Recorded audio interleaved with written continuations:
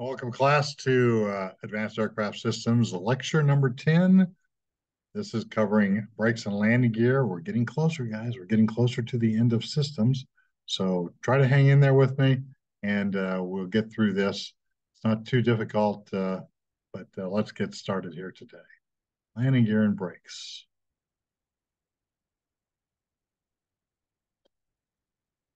All right, landing gear and brakes. We'll cover mostly what is on the CRJ 700. We'll talk a little bit in detail about brakes in general, kind of just how the brake drums work, that kind of stuff. I think it's kind of an interesting subject to understand. Kind of fascinated me a little bit. Not really all that much different than your disc brakes on your Cessna 172 or light aircraft. Uh, just a lot bigger and has a lot more disc and brakes and rotors and stators, that kind of stuff. But we'll break it down, make it fairly simple for you. Landing gear and brakes. The major components include the following: landing gear, nose wheel steering, and brakes. That's how simple this module is going to be. On the CRJ 700, there are 3 hydraulic systems, as you've learned in the hydraulics module.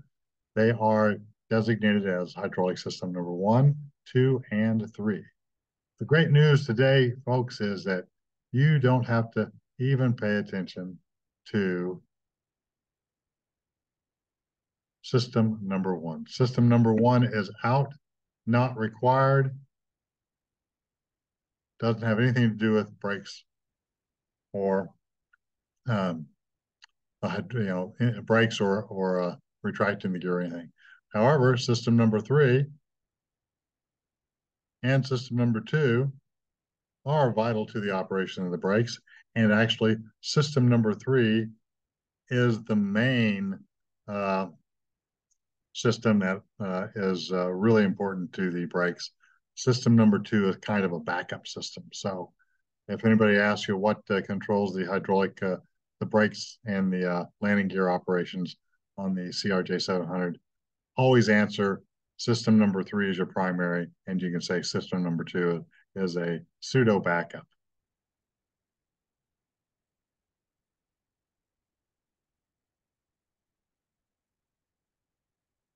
Okay, so system number 1 does not have input into either the landing gear operation or aircraft braking. System number 2 has input into the left and right outboard brakes only. And they also have input into the left and right main landing gear and nose landing gear assist actuators. And those are assisting actuators if you ever had to drop the gear and let it come down by gravity. Then those actuators would jump into action to help make sure that the gear gets locked down into the down position. They do not raise the gear back up, so they're more of a backup for an emergency landing where you maybe have lost hydraulic system number 3. System number 3 has input into the left and right inboard brakes and the landing gear extension and retraction, and also nose wheel steering. So that's your big system for landing gear and brakes. So let's take a look at that real quick. As you can see, we have left and right inboard brakes. We have nose wheel steering. And we have, let's see, main landing, nose gear, landing gear, nose landing gear right here. And that's it. That's how the system works. And then over on system number 2, you have the outboard brakes. And somewhere down in here, you should have left and right main landing gear assist actuators. Okay, so there's all your components for the landing gear. There's 5 of them in total. 3 of them are usually really required. And number 2, whatever on number 2, consider that as a backup, except for maybe your outboard brakes. But hopefully we don't have to rely on those 100% because we do still have reverse thrust. We can slow the aircraft down using that, and we still have brakes on system number 3 for the inboard brakes.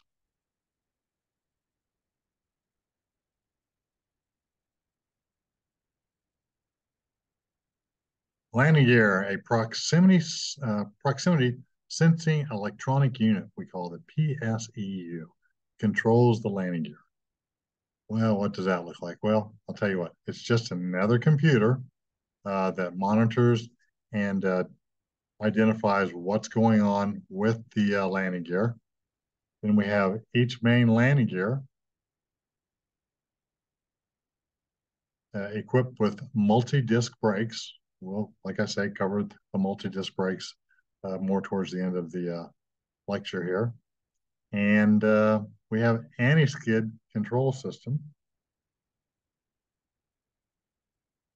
And we have the nose wheel steering provides directional control on the ground. So there we are. Those are your major components of the landing gear. And then, of course, on your ICAS panel number 1, you would have your indicators as to whether or not the gear was up or down or in transit or somehow failed to be in the proper position based on the selection of the landing gear handle.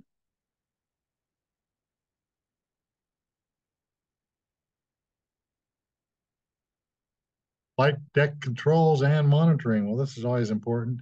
There are quite a few items on the flight deck that would be associated with landing gear. Let's talk about a few of them here and where they're located. As you can see, these are our enlarged view of our switches and our panels that are related to the landing gear. This switch here is located right here on the panel to the left of the captain. And it is the on-off switch. Just think of it as on-off switch for whether or not you're going to be able to use the tiller, all right? So if the hydraulic switches were turned on, what you do not want to have happen is inadvertently have this switch to the arm position and then end up moving your tiller right or left, because if there was a nose gear, a tow bar attached to the nose gear, what would happen if the tow bar was not attached to a tug? Then the tow bar is out there able to swing freely right or left if the nose is turned right or left. And if you had the nose wheel steering switch in the arm position and hydraulic power applied to it at the same time, and you bump this tiller, you're going to have that tow bar swinging right or left. If there's somebody standing outside within the arc of that tow bar, you're going to basically take their legs right out from underneath them. It's been known that these tow bars have been able to break people's legs who were inadvertently in the way of when this might occur. So it's a real safety issue. You want to make sure that when you're parked at the gate, that switch is in the off position for safety reasons. Some jets have a bypass valve with a flag on it that is pins the hydraulic system out of play so that only the ground crew can actually release it and let this nose wheel move via the tiller. But in this aircraft, you actually have a switch in the cockpit that replaces the pin in the flag. So it's incumbent on the pilots to make sure they know what's going on with that switch.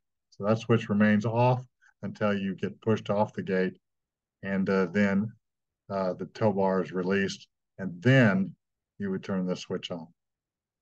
Okay, so let's talk about the tiller. Everybody's always interested. Well, what's this strange looking thing over here? And it's located right here to the left of the captain. Yes, the first officer does not get to steer the aircraft when it's on the ground.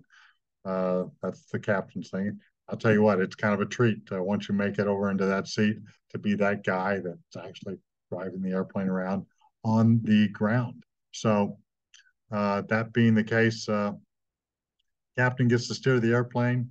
That tiller will move the nose gear 80 degrees left and right.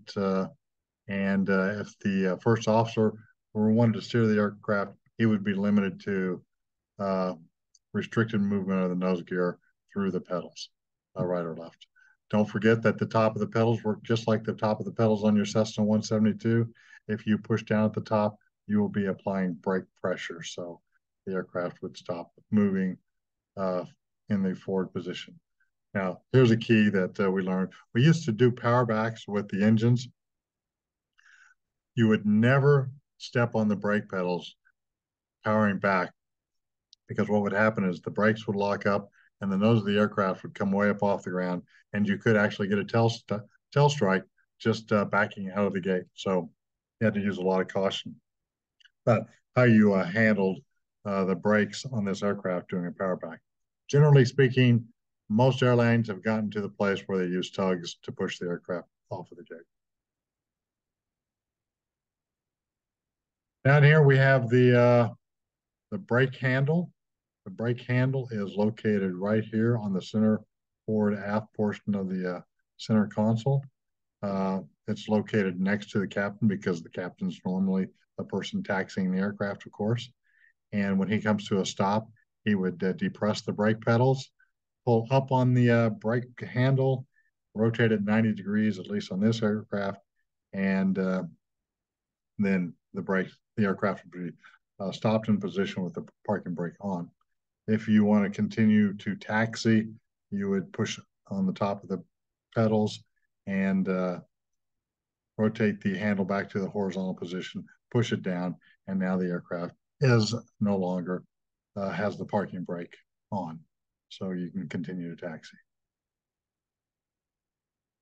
This handle over here is the emergency gear extension handle. It is found right next to the parking brake. And the way that works is it's gravity. If you had to, say for example, the hydraulic system number 3 failed, and you wanted to get the landing gear down. So you'd reach over, you'd pull this handle up, push in on the button, pull it up, and then that would release the locking mechanisms on the gear, and then the gear would free fall. And then, of course, system number 2 would back up and make, with its hydraulic actuators, would push the gear into the lock position. Let's move on up here. This is always the interesting panel right up here. This is your landing gear panel. If you've not been in a retractable gear aircraft, you'll notice that the gear selector handle always has a wheel as the knob for the selector handle. So that identifies it as being landing gear. So we do not operate the landing gear when the aircraft is on the ground, unless it's in a maintenance shop for some reason, maybe up on jacks, and they have to raise the landing gear up and down just to check its operation and make sure it's safe for service. And this whole panel is found right down here. Okay, so that should take care of most of the items in the flight deck that operate landing gear and braking system.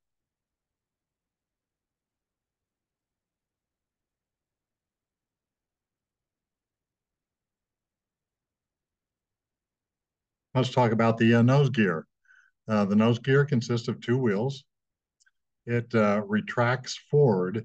In other words, it moves up and forward into the nose wheel well.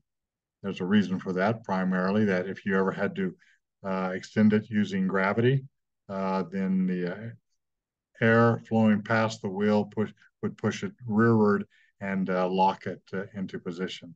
That's a one-time operation. You're going to get one shot at it if your hydraulic system number 3 has failed for some reason. Okay, it consists of 2 side hinging doors and 1 rear door.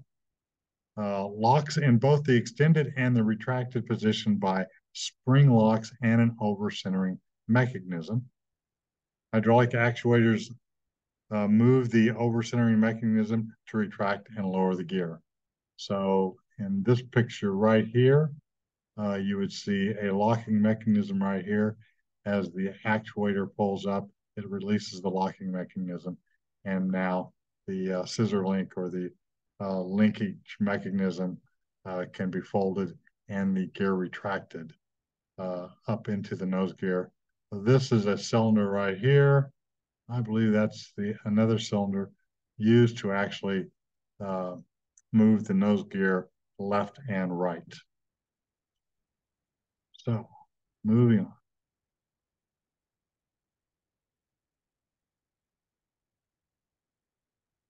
The main landing gear is retracts inward instead of forward. It retracts inward into the fuselage of the aircraft.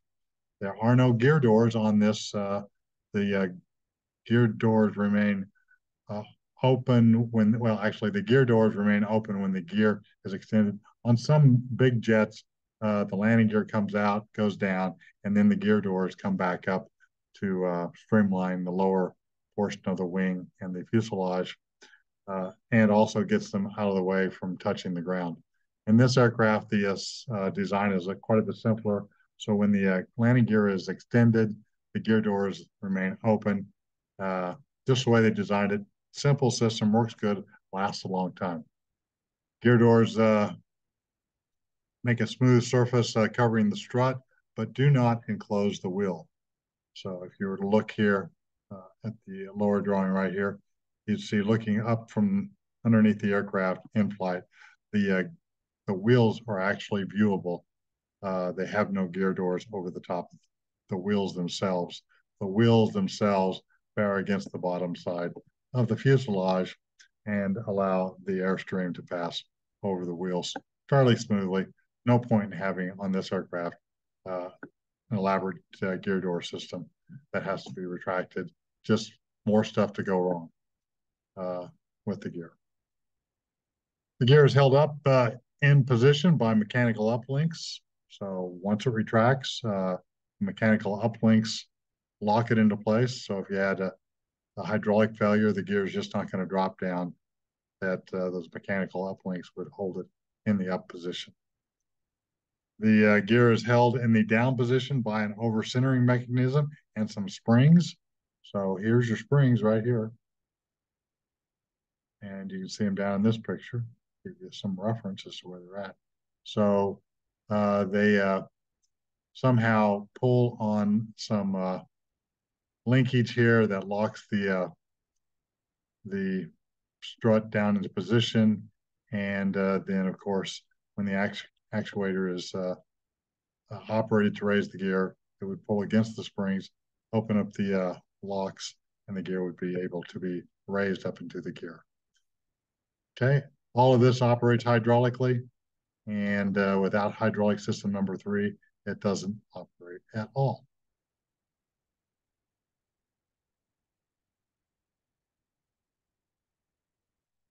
So here's what happens when you are looking at your ICAS number 1 and seeing what the landing gear system is doing. So in the up position, you would see up on all 3 gear. That would match up with where the handle was positioned. So you position the handle up, and when the gear is up and stowed, you would have white up. When you select the gear lever to the down position and the gear then moves into the down and locked position, you would have the down in green enunciated. When you have an amber box on each one of those locations, that tells you that the gear is simply in transit. It's moving. It's not quite made it to the position that the gear handle is selected. Give it a few seconds, and it should be either up or down, depending on where you have the gear handle selected.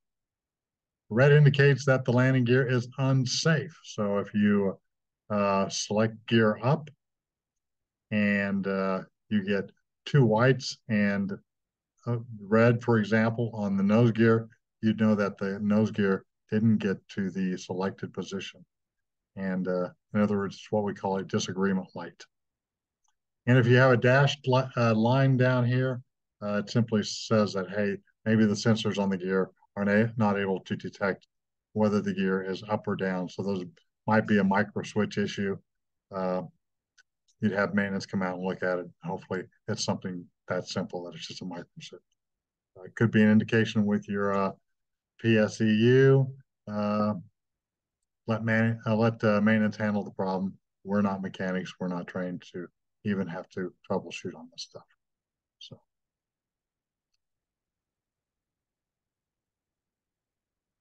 So we talked about the gear disagree.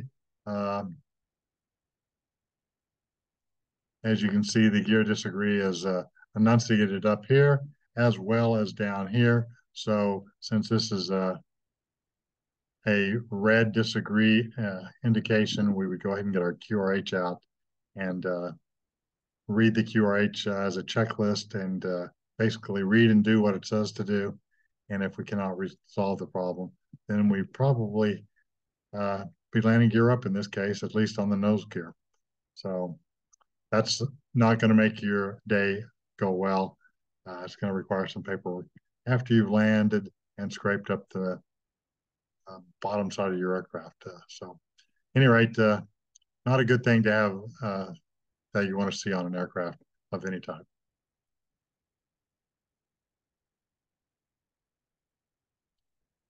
Landing gear lever operation. This has always been kind of my favorite topic. So what it amounts to is that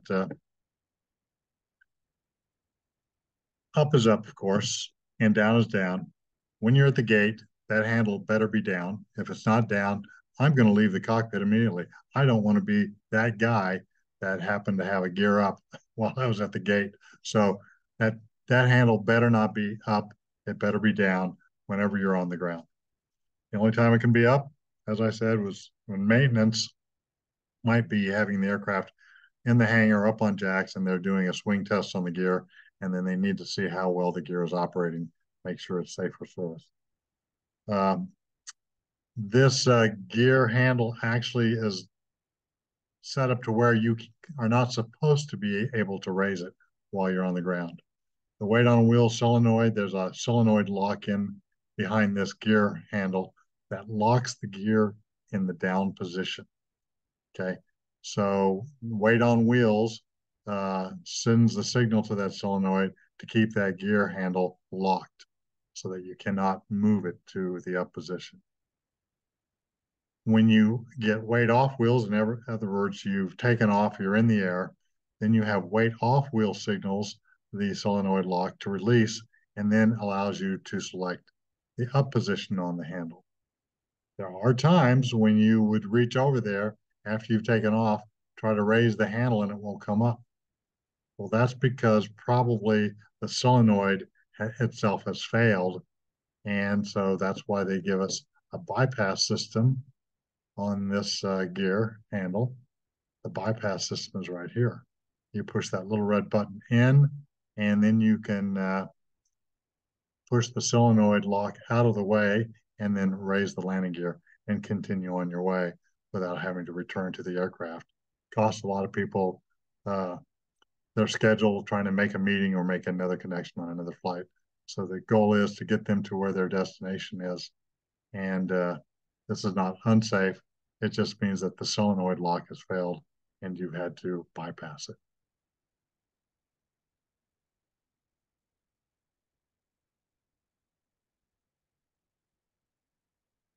Hydraulic system 3 versus system number 2. So what is the difference between system number 1 and system number 2? Well, hydraulic gear actuators are normally powered by the hydraulic system number 3. So landing gear up, landing gear down, that's all done through the hydraulic pressure from hydraulic system number 3. If system number 3 fails to lower the gear, the emergency gear handle can be pulled and the pressure from system number 3 is dumped. This allows the gear to free fall. It also pulls the locks out of the way, the gear up locks out of the way, and that is done simply by pulling the emergency gear extension handle right here. So when you pull that up, hydraulic system 3 pressure is dumped and the locks are taken off so the gear can free fall. And in addition to that, on system number 2, we have some little actuators that can push the gear into the final lock position. And so let's just take a look. I think we can see it on this.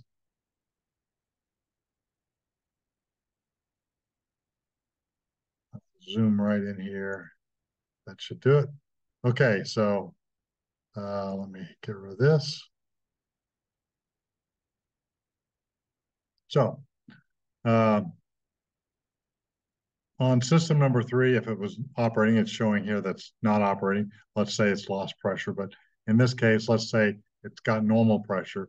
So you can see where the landing gear would be operated by system number 3, and nose wheel steering is also operated by system number 3. And up here you have inboard brakes being operated by system number 3. Now it's odd here because they're showing the brake pressure at 3,000 psi, but they're showing system pressure at 500. Now, why might that be a case? Well, if you remember back in the hydraulic systems module, we had these accumulators, and they were brake accumulators. So the brakes would be able to maintain pressure at least for a certain period of time. So when you got on the ground, you might still have accumulator brake pressure, although the system number 3 had depleted substantially, you'd still have a fair amount of braking just on system number 3 alone. So there's your 3 items for system number 3.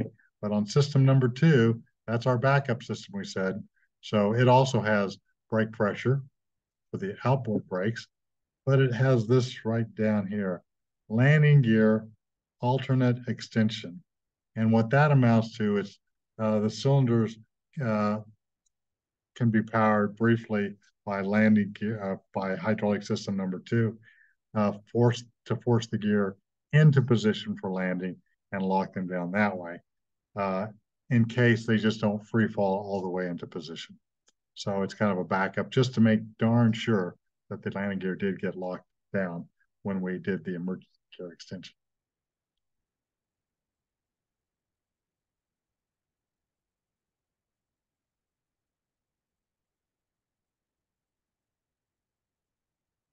Landing gear warning horn. This works real good, lasts a long time. If you get to hear this, it's because you made a serious error somewhere on the final approach segment of your flight, and the aircraft is telling you, "Hey, do you really want to land with the gear up?" So you'll have a gear warning horn. Tells you that the gear is not in the down and lock position. Now, how does it do this? Well, uh, the aircraft monitors your airspeed, and it monitors your flap configuration, and it takes a look at where your landing gear position is. If the landing gear is out of position, based on what the approach airspeed might be and what the flap position is and the thrust lever position is, the gear warning horn is going to enunciate, and it's rather an annoyance if you miss that horn going off and you land gear up. Somebody's going to have some splaining to do.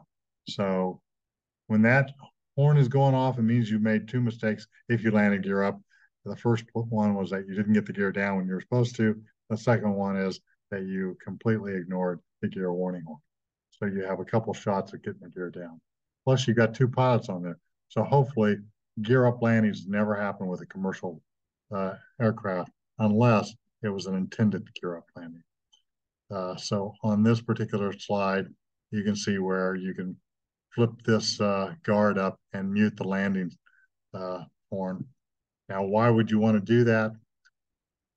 Well, let's say you were doing a flyby down the runway at a slow speed for photography purposes or something like that, or you were out doing some stalls and you decided to do some low speed stalls, flap position is down, and you wanted to leave the gear up. That might be where you'd mute the warning horn so you didn't have to listen to it while you're doing some sort of maneuver.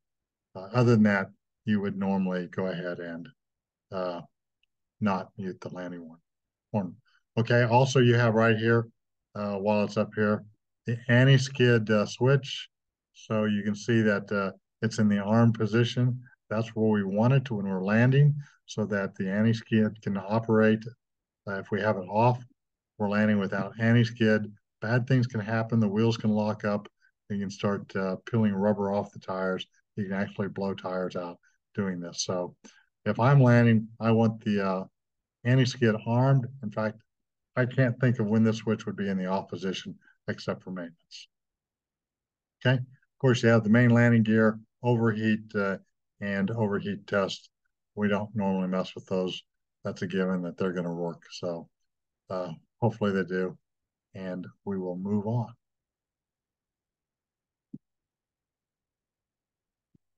Nose wheel steering. Nose wheel steering is enabled when the system is armed.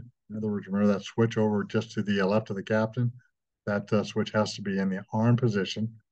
And we have weight on wheels. So that's a priority, a requirement. So if you don't have weight on wheels, you cannot turn your tiller. And the gear has to also be down and locked. So three conditions have to occur. The system has to be armed with the captain's steering wheel switch armed. You have to have weight on wheels, and you have to have the gear down and locked. So why is it that we have to have weight on wheels for the to be able to turn the wheels on the ground? Or well, first of all, it's if you did not have weight on wheels as a factor and you were in the air and the landing gear were down, if you turn the wheel, the steering wheel at that point, and now you're turning the nose gear, and then you go ahead and raise the landing gear at the same time, and the nose wheel is cocked at an angle, it could jam up before it gets into the wheel well bay, and that would not be a good thing. So they want that wheel to center itself, and to do that, they make sure they take it out of the system so it can self-center before it actually comes up into the wheel well. So that's the purpose for it. Weight on wheels to allow the wheel to self-center once you're off the ground, or bringing the wheel down out of the wheel well when you're getting ready to land. So just the safety factors, features of the wheel that allow that to occur. Now the question is, you've seen airplanes turn very sharply out of the gate, and they like turn on a dime, so to speak. Well, they can do that quite simply because the steering tiller on the captain's side can actually move the wheel to 80 degrees either side of center line, and that tiller is intended for low speed taxiing, like on the taxiways, or just making a sharp turn, getting out of the gate, making a 90 degree turn off of the runway.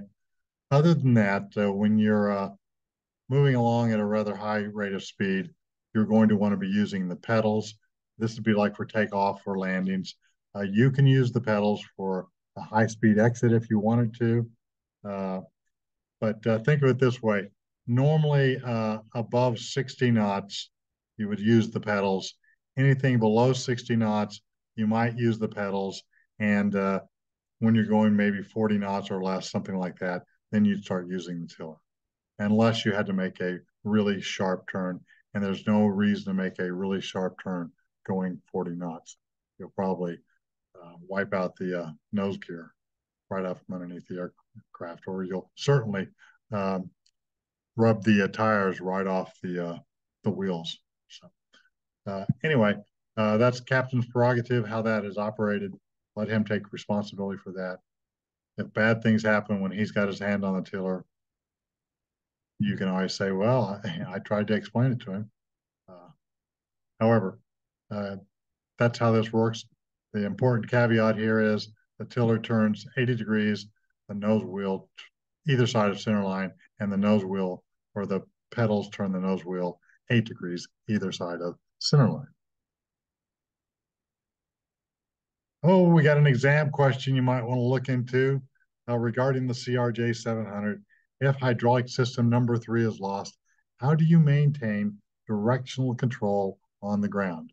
Remember, hydraulic system number 3 controlled nose wheel steering. So how would you control uh, directional control on the ground? Well, you still have your 8 degrees, right? Either side of center line. If you did have to make a turn a little bit sharper than normal, other than a 90-degree turn, something like that, you can use differential thrust and brakes. The wheel will cant off right or left a few degrees. So not a big deal.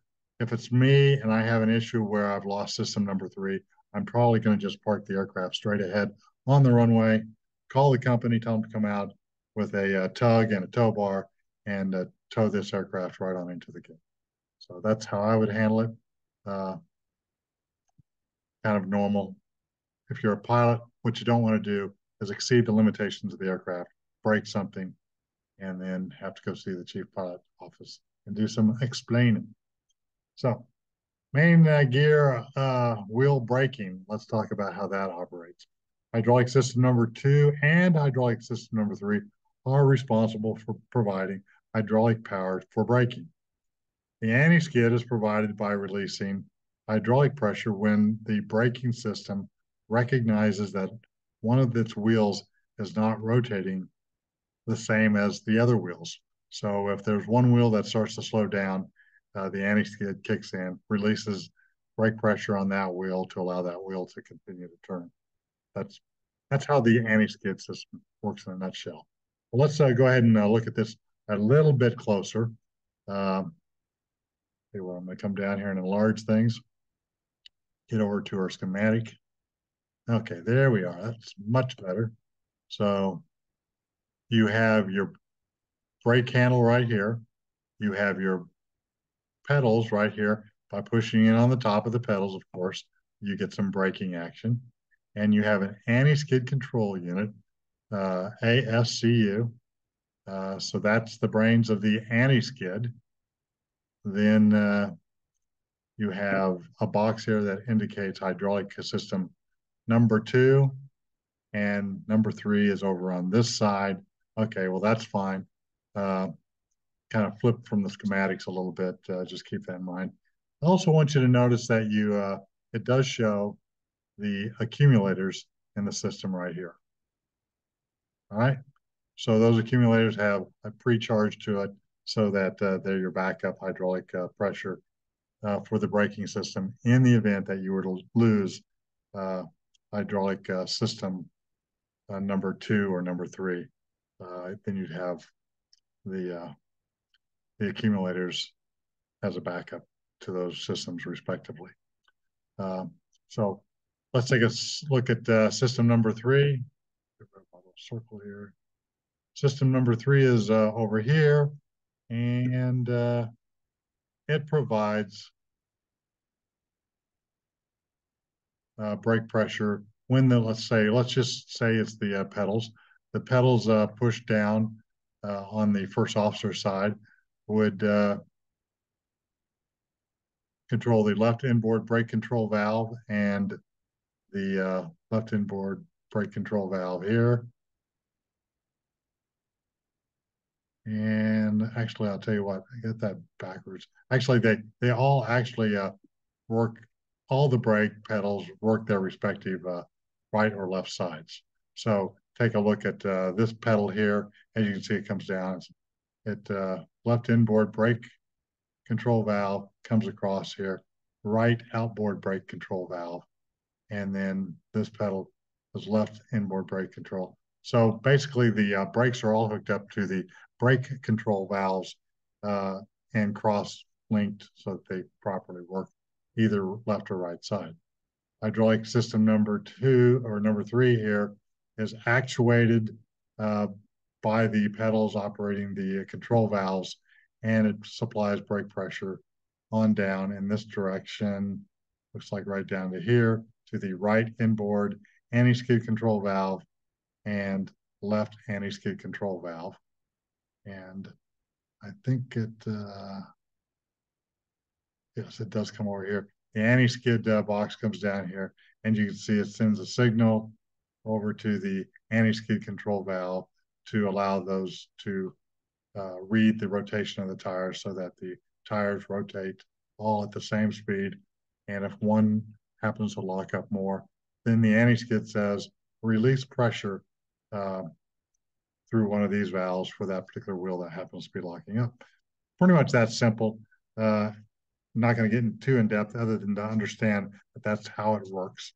Now, there are some other things we want to talk about in addition to anti-skid. So you have a fuse plug right here, basically. So if you were to develop a leak in the hydraulic system, these fuse plugs would block the leak and not let you lose any more hydraulic fluid. So in this case, looks like the right outboard brake control valve if this brake were to start losing pressure because of a leak, then this valve would close or fuse would close, and then you would still have it able to provide pressure to another brake. So you're not going to lose your hydraulic pressure just because you have one leaky brake. The other thing that's important here to understand is that, see if I can show you this. Anti-skid control unit comes down here.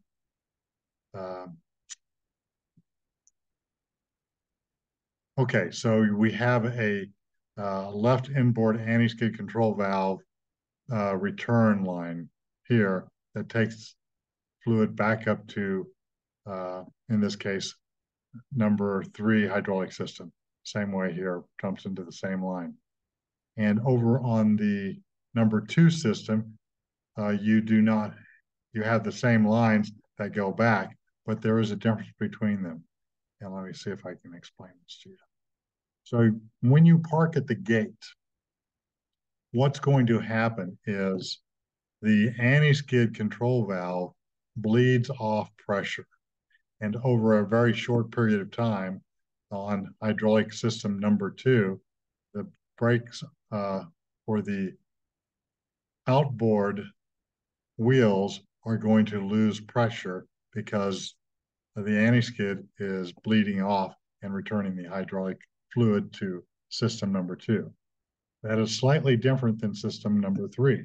System number 3 has the same bleed back, but when you set your parking brake, you shut this shutoff valve right down here.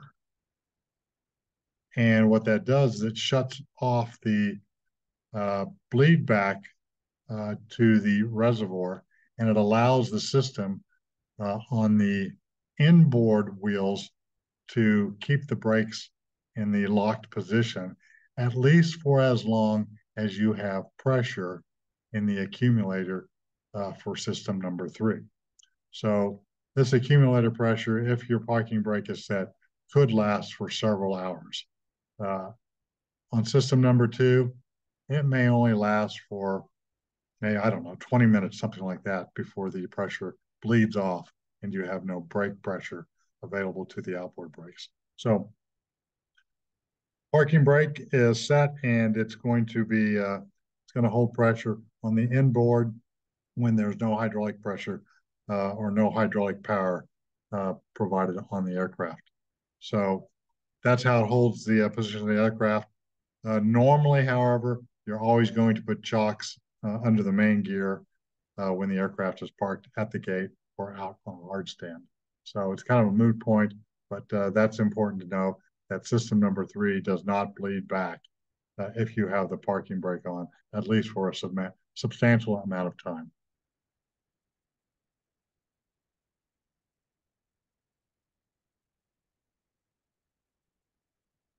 Overheat and brake wear. Now this is something you're going to be doing as a first officer every time you do a walk around. Overheating of a brake system can occur with heavy brake inputs. I actually had a captain do this to me once. He wanted to get back. We were flying to St. Louis, and he was flying the aircraft. And we had a quick turn in St. Louis. We were going to head back to Atlanta. He wanted to get back to Atlanta so he could catch the bus going to the parking lot from the terminal. And he knew exactly what bus he wanted to catch, the one that left at 15 minutes past the hour. So we zoom into St. Louis, and to get to the gate quicker, he decided he'd take an early exit on the runway. He gets on the brakes extremely hard, gets the aircraft stopped so he can make the turn off, and now we're going to turn in right towards the gate. We're going to save ourselves maybe 5 minutes of taxi time. This is so he can get back and catch his ride to the parking lot that he was trying to catch. So we get to the gate. Now I'm going to go ahead and do the walk around. And keep in mind, I'm trying to catch a commute home, and it was going to leave maybe 40 minutes after we get back to St. Louis. So the problem is he lives in St. Louis and I got to catch a commute. If he doesn't catch his bus ride to the parking lot, he has to wait an extra 15 minutes. If I don't catch my commute home, I have to wait an extra 6 hours. We get to the gate in St. Louis. He goes and gets his coffee or whatever he's doing. I do the walk around, and before I get out, I can see what's going on with the brake temperatures. And the brake temperatures are rising rapidly. And if they exceed a certain limit, that means we have to wait for 45 minutes before we can push the airplane off the gate and take off because you can't take off with hot brakes. So I was a little annoyed by that because I could see the temperature getting extremely close to the red line for being able to not get off the gate in a reasonable amount of time and having to wait for this temperature to cool back down. Could have taken 45 minutes and I would have missed my commute. And as far as I'm concerned, he could have missed his ride to the parking lot 10 times over. At any rate, no point in getting in a hurry on these brakes. It's not going to save you any time or money if you overheat them. It can actually cost you a lot of time. So don't overheat your brakes. There's some other caveats to this. Overheating brake systems can occur with heavy input on brakes. There is a fusible plug in the wheel, each wheel, that will deflate the tires on the main gear to prevent a tire rupture during excessive overheating of the brakes. So if these brakes really overheat, let's say you smoke them. I mean, you get them red hot, literally red hot. There are these fuse plugs on the wheels themselves that will internally melt right here. Actually, I'm sorry, that's not it. It's right here. So that fuse plug is like a lead plug. And if the wheel gets hot enough from overheating on the brakes, that lead plug will melt and it will deflate the tires. If it doesn't, and the tires get excessively hot, the tires can explode, creating a shrapnel event. So that's why they have fusible plugs in them. And if you'll see this on a video that I'm hoping you will watch towards the end of this video, it will show what happens when brakes overheat on a test that they do on a 747. They were actually testing it to intentionally to see if they could get the aircraft stopped in the time that they had predicted based on the design of the aircraft. So these fuse plugs actually let go and all the tires deflate as a result in that video. So that's what happens. I've heard of this happening before. I had it happen to a friend of mine. They had to do a high speed abort and they locked up the wheels or overheated the brakes, I should say. And then overheating melted all the fuse plugs. And the aircraft's now sitting on the runway, taking up the runway, not allowing other aircraft to land or take off. So kind of a boo-boo on their part for what they did that day. So that's the fusible plug. The brake temperature is monitored on the status page in the cockpit of the CRJ 700.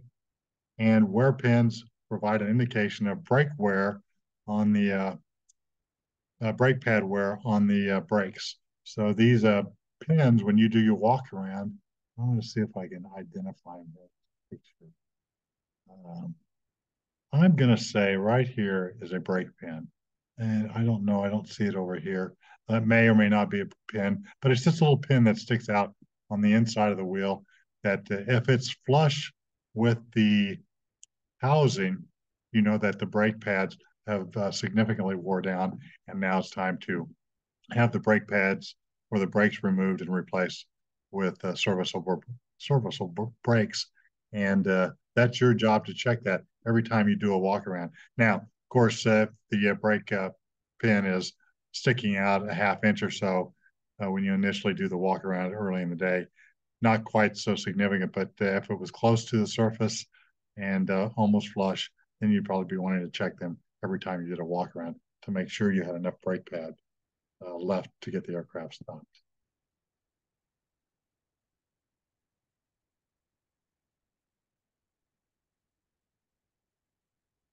Loss of hydraulic system number 1 and 2.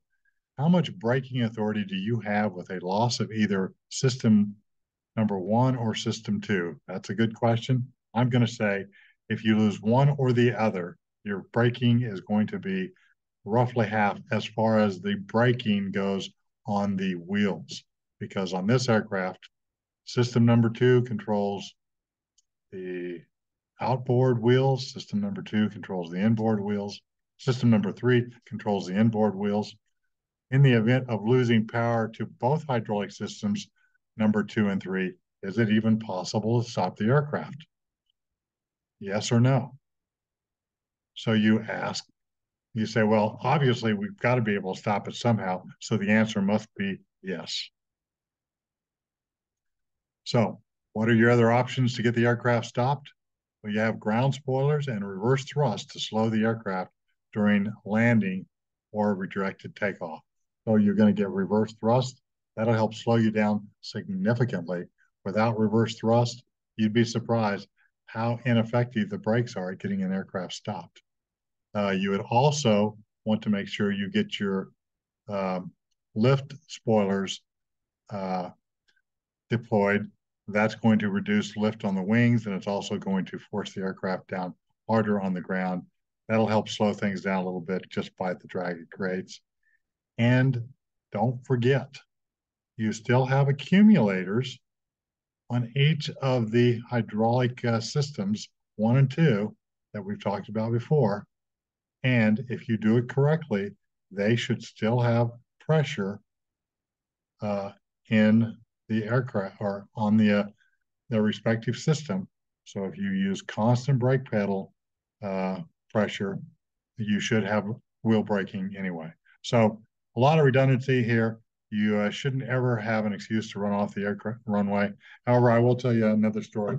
My son, who's a captain at Delta right now, said that he took off, headed to some outstation from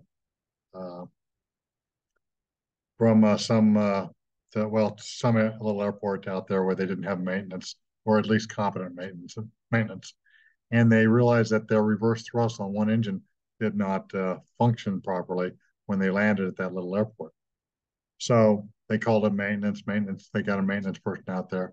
They did what they call securing the reverse thrust, pinning it so that it cannot be used.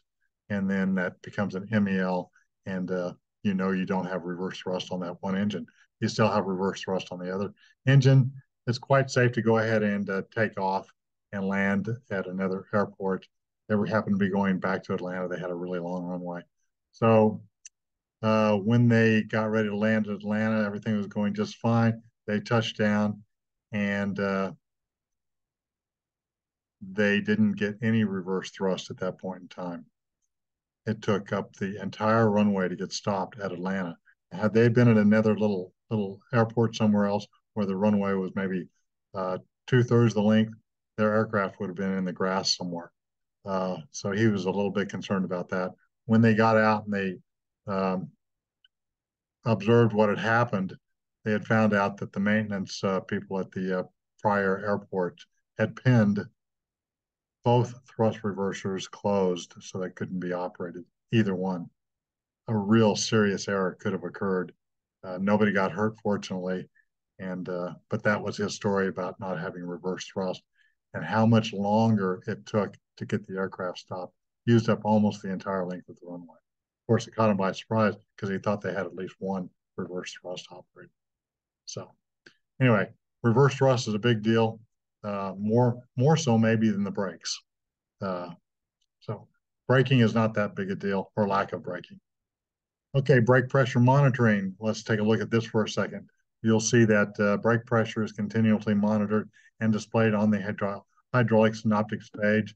And where is it monitored? Obviously, right here where those arrows are. So when you're looking for brake pressure, don't look down here because that's not where you're going to find it. You're going to find it up here because it is actually backed up with accumulators. So a little different than this pressure here indicates what's happening on these items down here. And brake pressure up here is actually measuring brake pressure more so from the accumulators because if you lose this hydraulic pressure, you may still have brake pressure available.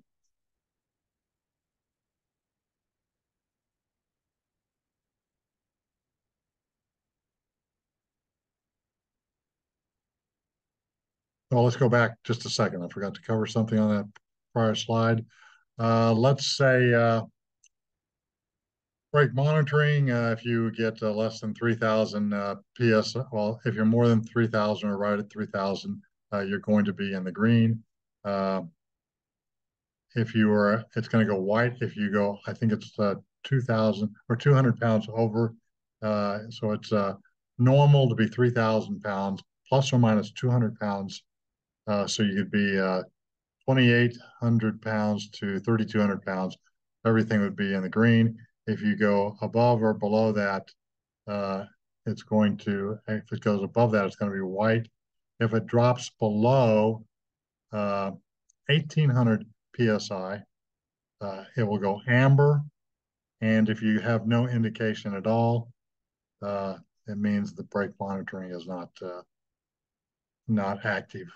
Something's gone wrong. So a sensor or something has failed. So that's how you monitor the brake pressure, and that's what you should be seeing up here.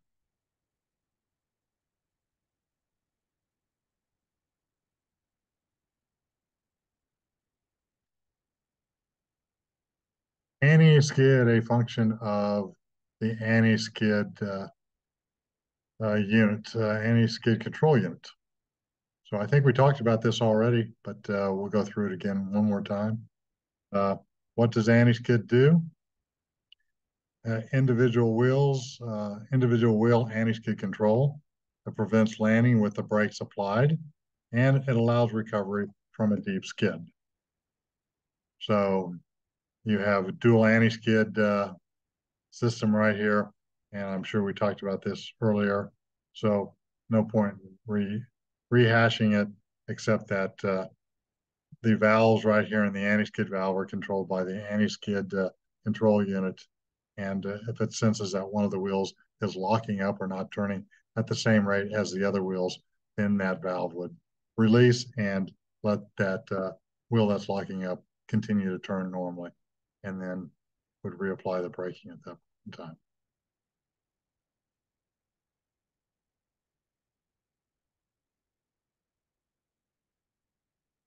Parking brake, we talked about that also. So I guess I covered most of this on the prior slide. But we'll just read this. When the parking brakes are set and the hydraulic systems are shut down, pressure slowly leaks away via the anti-skid return lines. Hydraulic system number 3, accumulator, will extend the pressure on the appropriate brakes. To set the parking brake, you press the upper pedals of the upper side of the rudder pedals and pull up and turn the brake handle 90 degrees, and that will be shutting this valve right here so that the anti-skid from system number 3 cannot bleed back to the reservoir, as shown right here. There it is. There's your accumulator.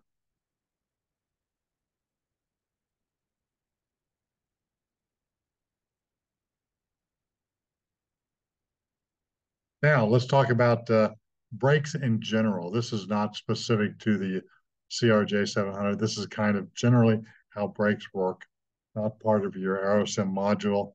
But I like showing these slides because I think it illustrates much better as to what's really going on with your brake drum system.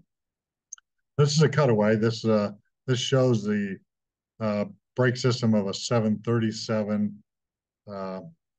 And as you'll notice, we have several parts to a braking system on this aircraft or on this wheel. Thing you need to notice right off the back is terminology.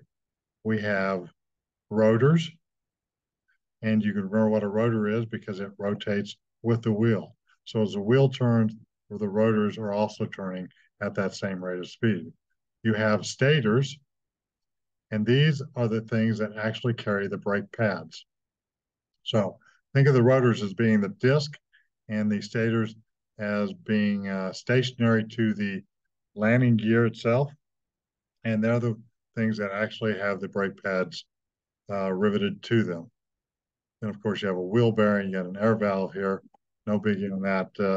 Then you have hydraulic pistons right here.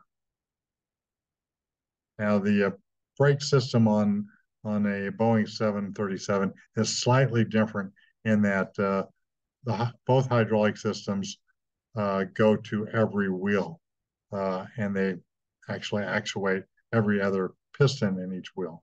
So in this case, we have a piston right here, a little hydraulic piston there, and this one here is one, and here's one back here, there, and I think that's one. So what do we got? 1, 2, 3, 4, 5, 6. So we have 6 hydraulic pistons that are going to actually, when hydraulic pressure is applied to them, push inward on this plate, okay, right here. And it's going to compress all of these stators and rotors together. And there's going to be multiple of them. Here's the rotors. There's 1, 2, 3, 4 rotors. And these are stators. This is 1. And so in between each rotor, there would be a stator. And the stators would look like this. This is the brake pads right here. And you'd have more brake pads on stators in between the rotors. And when you push all this together, you get a lot of energy absorption capability. And that's what you're doing with by braking. You're trying to absorb a lot of heat energy into these pads to get the wheel to stop rotating. It's friction, okay? Simple as that, just friction. The more of these friction plates you have, the easier it is to get the aircraft stopped. Since this is a really big aircraft, it has quite a few rotors and stators. And one last thing I want to show you here is this wear pin. We talked about that earlier. And it's attached to the outboard stator plate. And so when the brakes are pushed all the way down, this stator plate moves in this direction. And since the pin is attached to it right here, the pin moves inward. And as soon as it gets flush with the housing, this outer housing here, then you know you've pretty much used up all your brake pads. And that's something you do, again, anytime you do a walk around on one of these aircraft.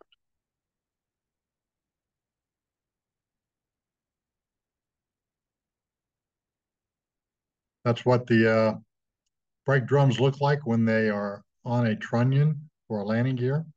The wheels obviously are not shown here. As you can see the rotors right here. And then there's stators. So if there's 1, 2, 3, 4 rotors, there'd be 1, 2, 3, 4, 5, 6, 5 or 6 stators, I guess. So note the multiple disc brake cylinders around the wheels. There they are. You can see them right there. And on the 7.3, this might be the left side hydraulic system. This might be the right side hydraulic system. Every other one. On the CRJ 700, they just have the systems on entirely separate wheels. So just a different way of doing it. Works good, lasts a long time, doesn't really matter how the engineers have it figured out how they want to do it. Okay, on this we have 8 hydraulic driven pistons, looks like on these wheels, and you have 4 wheels. This whole system here, by the way, is called a bogie. So when you have more than 2 wheels, like 4 wheels arranged this way on one landing gear, the landing gear is called the bogie, not just the landing gear. That's the brake pads and stators all separated. This is a stator, as we said, stationary, and there's a rotor, and it rotates. And with the wheel and the stator stay stationary, you press all this together with hydraulic pressure, and the wheels come to a screeching halt. Okay, now what I want you to do, and I'm not able to do it here for you, I want you to click or swipe over this, copy this address, put it into your bar up there at the top so you can view this video. And this video is going to be watching them do a test on a 747 braking system, make sure that the aircraft can stop in the appropriate distance. It does show where the fuse plugs get melted because the brakes get so hot. It's a really good video. It's not that long. It's about maybe 7 minutes long, I think, is what I recall. But anyway, look at that video, and that'll give you a real good shot at what's going on with the braking systems on these really large aircraft. So really, that's all I got to say, except that go to the brake and gear module in your AeroSim, review it, get through the whole thing, answer the questions at the end of the module, hit sync at the end so I know you've viewed it. Remember, you're getting points for doing this. And in the meantime, all I've really got to say is I love my job. Glad to be here. Hope I can make a difference. See you next time.